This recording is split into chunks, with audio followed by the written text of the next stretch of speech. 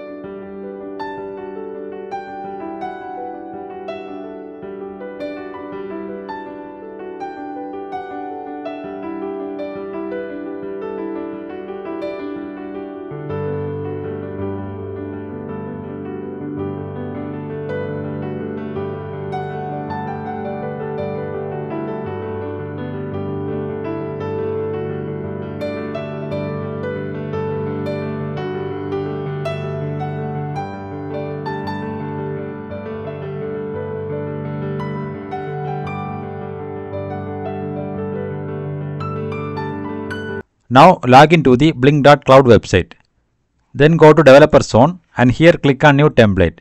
Here enter the template name Smart Waste Management and select the hardware as ESP8266 and connection type as Wi-Fi. Then click on the done button.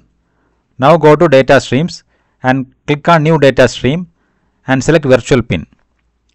Here create the variable name as distance and select the pin as V5 and data type as double. Give the maximum value as 100. If you want, we can change this color. Now click on the create button. Now go to web dashboard and here drag the gauge widget. Now go to the settings of this gauge widget and here select the data stream. Now click on the save button. Now go to events and notifications and click on create event. Here we need to create two events. So as per the program, the first event is waste_alert.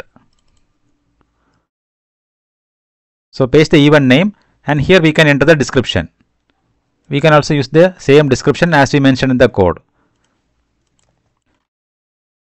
Now here select the time as 1 second. Now enable this button, show event in notification section, and also enable this send event to timeline button. Now go to notifications tab and here enable notifications. So here we need to select email to device owner and push notifications to device owner. Also enable this button and also enable the notifications management. Now click on the create button. Now we need to add the second event. So the event name which we mentioned in the program is rain_alert. Now paste the event name and then copy the description. You can give any description. The description need not to be same as per the program. The event name should be same in the program as well as in the Blynk. And here also select time as 1 second. Enable this show event in notifications and send event to timeline. Then go to notifications and enable notifications.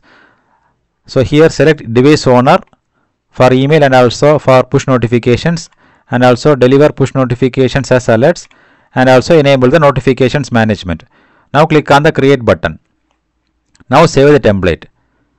Now go to devices. Here click on new device and go to from template, and here we can see the template which we created. So select the template and click on the create button.